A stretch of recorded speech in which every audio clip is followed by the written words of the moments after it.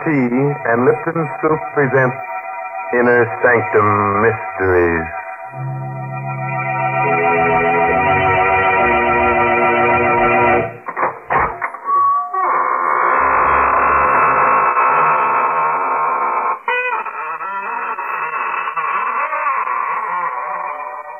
Good evening, friends.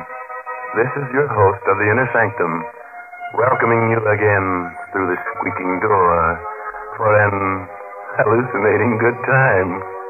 Why am I smiling? But I always smile when I open the squeaking door on Tuesday night. You see, each week when I say good evening, I think to myself, a good evening for what? And of course, there's only one answer to that question. A good evening for murder. A fine thing to say. You wouldn't feel so chipper about it if you were going to be murdered. Why, Mary, there's no bigger thrill than to be murdered. Why, it happens only once in a lifetime. Well, I know something else like that. Now, don't tell me that Lipton tea... No, I'm not thinking about Lipton tea. I'm talking about that solid sterling silver medallion that the Lipton tea people are offering to the ladies. Yes, ladies, it's the chance of a lifetime to get a lovely piece of jewelry. The kind you find at those smart shops on Fifth Avenue in New York. Now, let me tell you about the medallion. It's made of real sterling silver. It's about an inch in diameter, and it's decorated with a Chinese inscription. The medallion is hung on a narrow black rayon satin ribbon, so it can be worn as a necklace, a choker, or you can simply add it to your charm bracelet. And here's how you get the medallion. Just send 25 cents and the box top from a package of Lipton's, the tea with the brisk flavor, to the Lipton Tea people, Box 92, New York City. Yes, that's Box 92 in New York City. And now it's time to begin. Our story is called Dead to Rights. It's an original spine tingler by Sigmund Miller, and our stars tonight are two radio favorites, Elspeth Eric and Santos Ortega. So relapse in your chair, settle down for a half hour of alarming but charming entertainment. Why not get really reckless tonight? Go the whole works. Turn off the main switch in the cellar. The darker it is, the more strange things you'll see. Lou Dunn is nervously pacing his room in a dingy boarding house near the East River in Manhattan.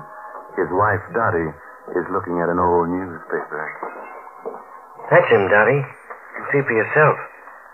That's Jensen, that Quiro guy. Lives upstairs with $20,000. Mm-hmm. That's him, all right. All that money. Only a floor above us. According to this paper, William Jensen was found wandering through the streets in a semi-conscious condition due to lack of food. The police discovered $20,000 in $100 bills mixed with crusts of bread in his pockets. He's being sent to Bellevue Hospital for observation. That newspaper's more than a month old. Jensen's been back for 2 weeks. Hey, Dottie. Must be somewhere we can get that money. There is. You mean rob him? Rob him.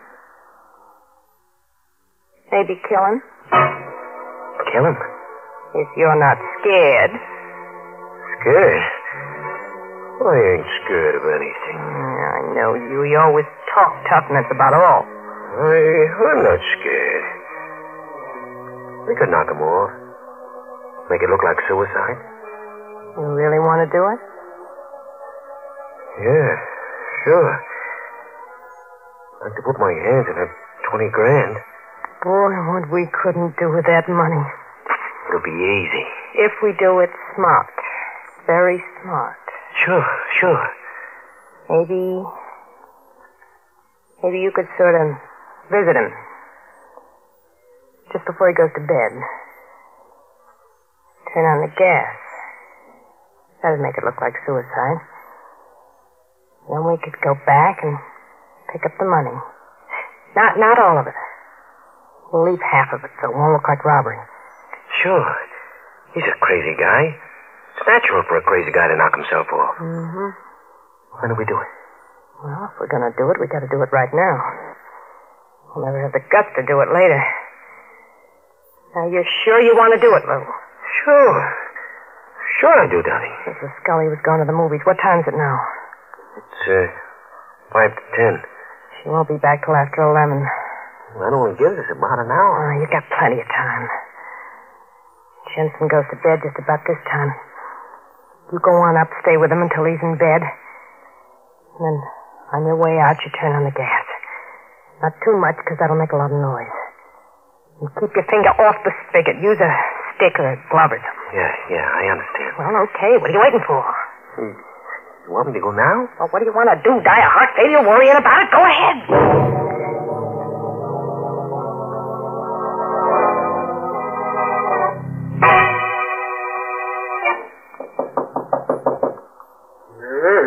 Who's there? It's me. Lou Dunn, the guy that lives right under you. Oh, just a minute. I was just about to get to my bed. Is there anything special you want? No. I just had a little argument with the wife. Oh. I don't want to go back right now. You're going to teach her a lesson. That's right. Yeah. All right. Come in. You can talk to me while I get into bed. Thanks a lot, Mr. Jensen. I won't stay long. You going to bed right now? Yeah. Yeah. Would you mind having me take off my shoes? Sure. I'm getting too old to bend down. Oh, sure. Sure thing. Thank you. Oh. That's no place to hide your money, behind the pillow. Huh? That ain't no money. It's just a lot of pictures. It's all just pictures. Oh, yeah, sure. Yeah. I ain't gonna be good company. I feel kind of sleepy. Well, maybe I'd better get back.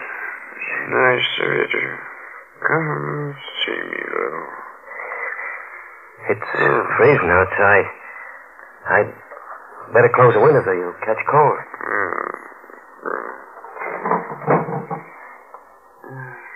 Well, good night, Mr. Jensen.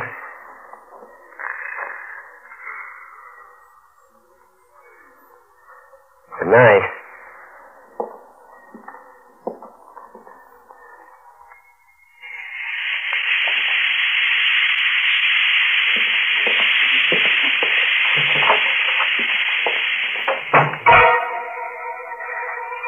Oh, it's beating like a drum. If I get downstairs without being seen, everything will be all right. Hey, someone's coming up the steps. It's Mrs. Scully, the landlady. It's dark. Maybe she won't recognize me. I'll pull my hat over my face. Mr. Dunn? I beg your pardon. Oh, I'm sorry. I thought you were Mr. Dunn. It's all right. Good night. Good night.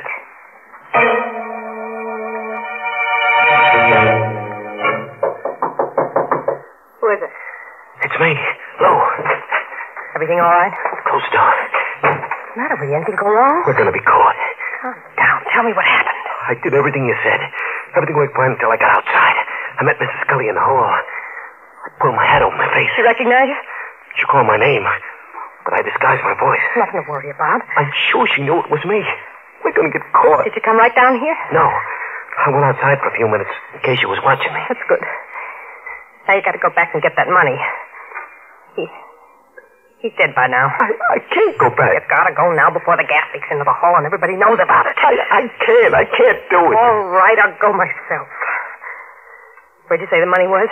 The pillow under his head. Stay here till I get back. Maybe we ought to forget. No.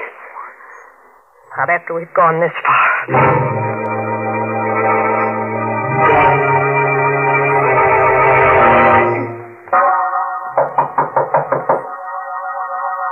Who's there? It's me, Mrs. Scully. Let me in. What do you want? Well, the people downstairs have been complaining there's water leaking down the ceiling. Water? Yes. I'd like to take a look at the sink. Sure. Funny. Pipes aren't leaking. Guess just a mistake, huh? Oh, they must be cranks. Floor's dry. Is that all, Mrs. Scully? No. You're a couple of days over on your rent. We'll have it for you tomorrow. Well, you better. I have to pay the bills, you know. Sure, I promise you. Well, all right. Say, didn't I pass you upstairs on the 4th floor a little while ago? Me? Oh, you must have me mixed up with someone else. It looked like you. Had you billed? I haven't been out of this room for a couple of hours. Hey, Lou, Dolly, Miss Scully. Oh. Hello, Mrs. Scully. Hello, Mrs. Dunn. I was just telling your husband about the rent. It's... Do you smell gas? Yeah. Must be a gas jet open someplace. Well, you'd better take a look at your stove. Don't want any accidents in this house. No, neither do we. Seems to be coming from the hall. I'd better take a look at that empty room. You should have knocked before you came in. You almost gave the whole thing away. Yeah, I know. Had the money right in my hand. I only took half the dough, about $9,000, I figure. The cops questioned Mrs. Scully. We'll be done for. Yeah, she smelled the gas on me. I almost died in that room. We gotta get away from here. Maybe you're right. I'm getting kind of scared myself. Things ain't working out so perfect. Let's get packed. Okay, we better hurry. No, wait a minute. We ain't gonna pack. We're not gonna stay here. Listen, if we walk out with our suitcases, we'll be giving ourselves away. We just... They found out about Jensen. We gotta stay calm or we're dead pigeons. What should we do? We gotta get out of the house first. We can't go out the front door, not now. Maybe with all this excitement going on, we can sneak out without them noting. I tell you, I'm scared, Daddy. Oh, my. Come on. It's now or never. There's nobody at the front door. Oh, that's a break. The cops, they just came in. Quick, get back in the room before they see us. We'll never escape. I'll escape. There must be some other way.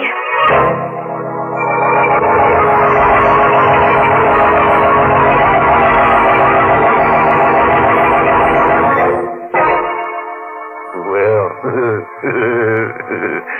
Dottie and Lou are in bad shape. My only hope is that they don't die of heart failure before the end of the program. That would be very embarrassing.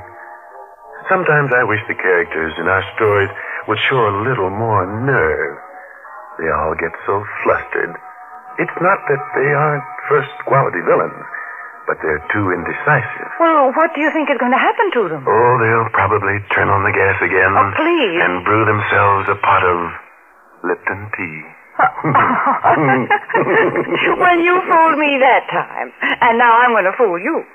I'm not going to talk about Lipton tea. Instead, I'm going to tell you a story. Yes, it seems there's a true story behind that sterling silver medallion that the Lipton people are offering to the ladies.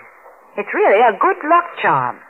The original was given to an American flyer by Chinese guerrillas who rescued him after he'd bailed out over enemy territory.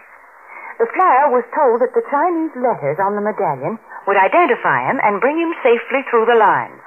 Well, he did get through, and only then did he learn that the medallion said, "Good luck," in Chinese. Now, ladies, there's something to tell your friends. And to get this good luck charm, this lovely sterling silver medallion, just like the one the flyer carried, all you have to do is send 25 cents and the box top from a package of Lipton's, the tea with the brisk flavor, to the Lipton Tea People, Box 92. That's Box 92, New York City. Well, now let's go back to our pale and panicky pair of murderers. If you remember, they ran back into their room when the police came in, and since then, they've been trying to figure a way out. Maybe they've got a plan. So let's take a look, shall we? We've got to think of something. How about that back stairway? I don't know where it goes. Well, it's better than staying here. Cops will see us. We gotta take that chance. They're probably still upstairs. Come on. Let's hurry. Slow. I gotta open the door to get to the back stairway. I'll open it slow. Oh, the door's locked. You fool. Maybe it's just rust. It's jammed. I suppose I could try to open it. It's no use. The cops will be down in a minute. Come on, let's push it. Get him. It's opening. Just a little bit more. We can just step through. You all right? Like it's cold in here. Here we go down to the cellar, I guess. Come on.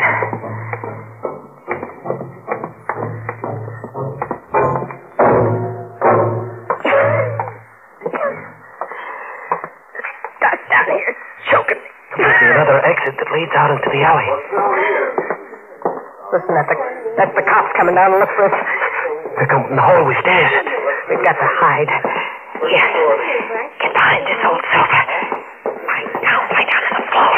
There's nothing you'll find down here. I hope you don't mind, lady, but we'd like to look over the premises. Look, this dust is killing me.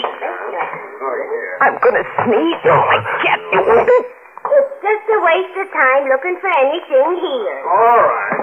Let's get out. There's too much dust here. Dottie.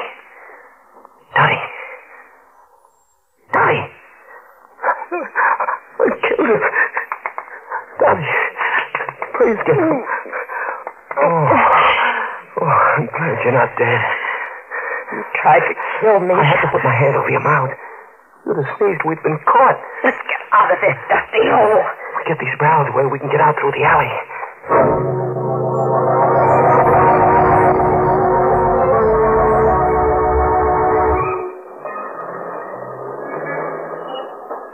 Well, feel a little safer out on the street. Please, will you stop looking back? There's someone following us. There's nobody following us. I tell you, there is. By now, all the detectives in New York must be looking for us. Stop acting so suspicious. Turning around all the time. We gotta look like normal people. Normal. I've never been so scared in all my life. I told you not to turn around. The same guy. Who are you talking about? Take a look at yourself. Guy with the gray hat. He could be just an ordinary guy.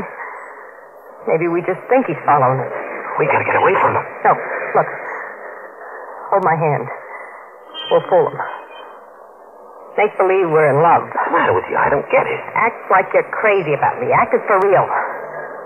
Go on. What am I supposed to do? Say I'm wonderful. Say I'm the sweetest girl in the world. Go on. You're crazy. Do what I tell you. You're the sweetest girl in the world. Say it like you mean it. Hurry up. You're wonderful. I love you. Put your arm around my shoulder. I ain't gonna do any good. Now, walk slow.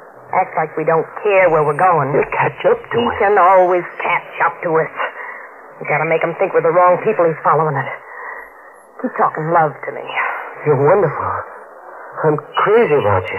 You're wonderful, too, Lou, darling. I've waited all my life for somebody like you. I don't know what I'd do without you. You're still following us. Yes, sweetheart. Look, we gotta figure out something. Maybe we can give him the slip in the subway. Yeah. Look, I'll go in the subway first. You go in the cigar store. He'll follow you. I'll wait for you on the platform. You come down a few minutes after me. Have a nickel all ready. Then as soon as the train pulls in, wait till the doors are closing, then drop your nickel in the slot. I'll hold the door open for you. Whoever's following won't be able to make it. You understand me, dear? Oh, what if he arrests me first? He won't. Look, here's where I go down the subway. You go into the store. Kiss me. Okay. Darling? Don't forget to wait until the doors are closing.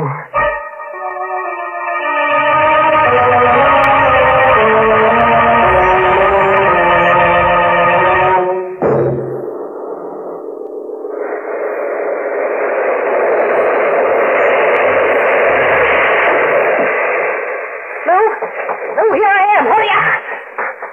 I couldn't find you. What's there in the center of the platform for everybody to see me? I thought you'd run out of me. Maybe I should have. You had. I'd give myself up to you. Yes, you would. Where are we going? Next station. We'll get a bus going to New Jersey. Maybe we ought to ride on the plane.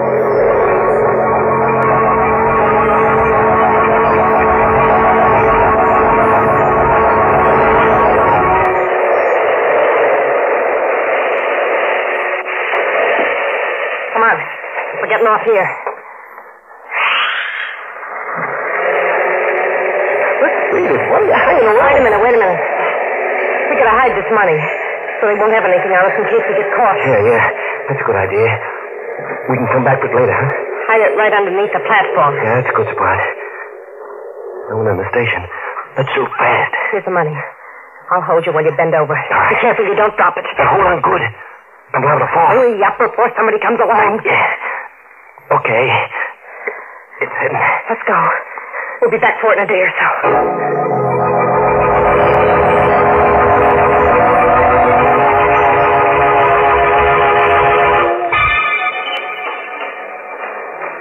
Now put your arm around me while we go up into the street. I can't do it anymore. You don't do what I'm leaving you. No, don't. That's better. Sweetheart. Yeah. I guess you're the best girl for me. You just wouldn't know what to do without me. Would you, darling? Don't turn around. There's nobody following us. There's a cop right behind us.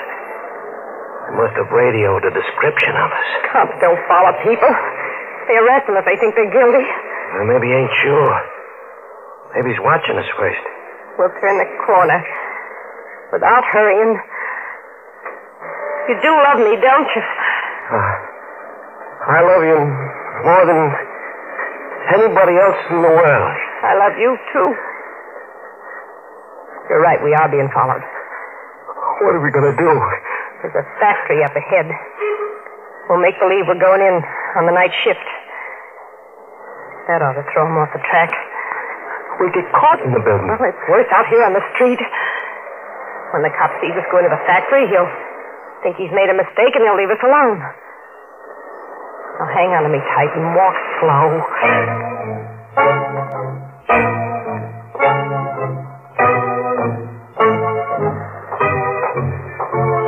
Is this the building? Yeah. We'll walk in just as if we belong here. He hasn't followed us in. No, it worked fine. Now we can stay here for a few minutes and then It's the cop. we're caught. Let's take the elevator up. Come on. Floor, please? 16. There's no one on the 16th. It's empty, ma'am. She needs a 15th. Yeah. Hurry up, please. We're very late. In a second. There's an officer coming in. Thank you for waiting. Floor, please? Just take these people wherever they're going. Yes, sir. Watch the door.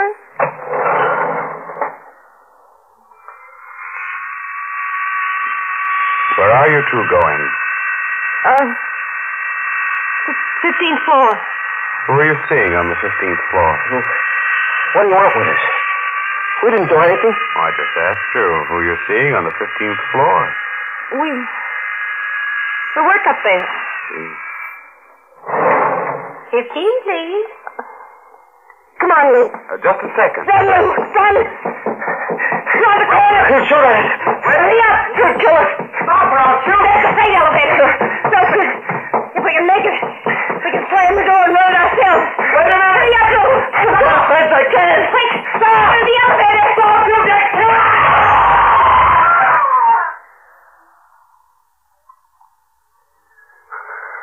Those poor devils.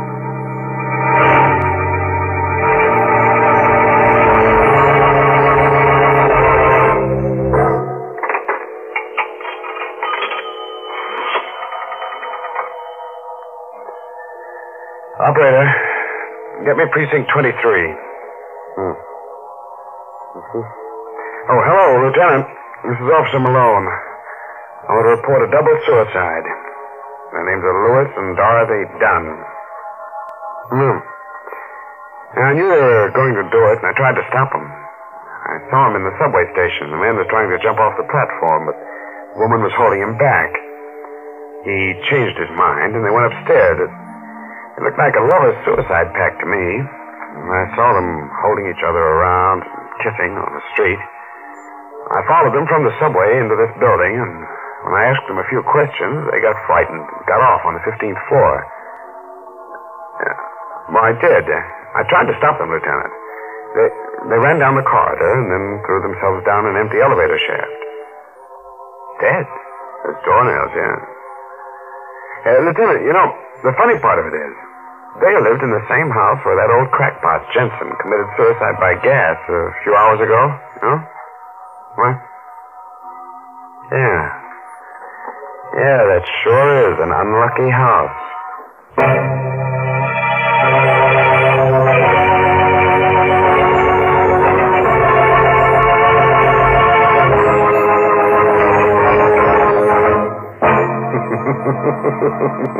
Well, that's one way of getting rid of the duns, making them throw themselves down the elevator shaft. Not a very pleasant way, I'll admit, but business is business. We just don't fool around with characters like that. Well, I can't help feeling sorry for them.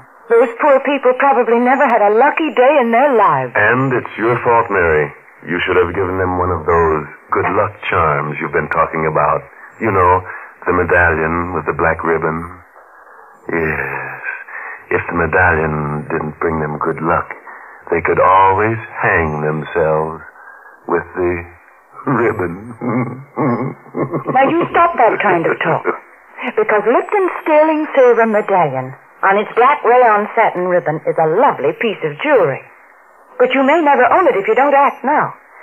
The Lipton tea people make it easy for you. Listen, just send 25 cents and the box top from a package of Lipton's, the tea with the brisk flavor, to the Lipton Tea People, Box 92, New York City. The 25 cents includes the full cost of packing and postage.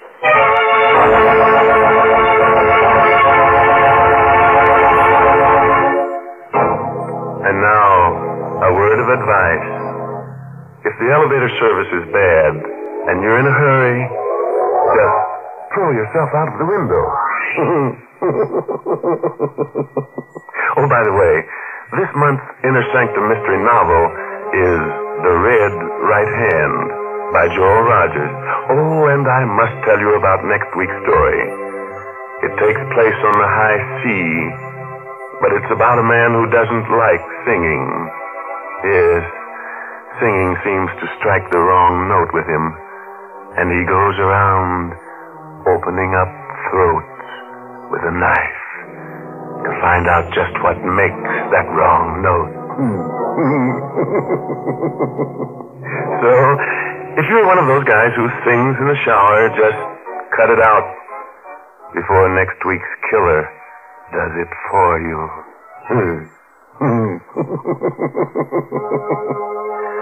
Now it's time to close the squeaking door until next Tuesday, when Lipton Tea and Lipton Soup present another Inner Sanctum Mystery, directed by Hyman Brown. Good night. Pleasant dreams.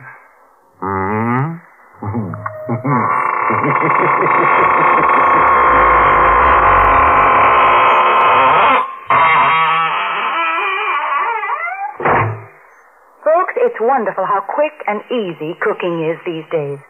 I guess lots of you remember when it used to take half a day to make a pot of chicken noodle soup.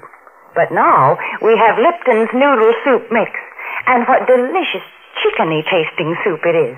Yes, Lipton's has an old-fashioned homemade flavor, and it's brimful of tender golden egg noodles. Lipton's is economical, too. It costs less and makes more than canned soups. Of course, sometimes it's hard to get in some stores these days, but there's lots of good things scarce in wartime. So, folks, remember to ask for Lipton's Noodle Soup. And remember to tune in next Tuesday night for another Inner Sanctum Mystery. This is CBS, the Columbia Broadcasting System.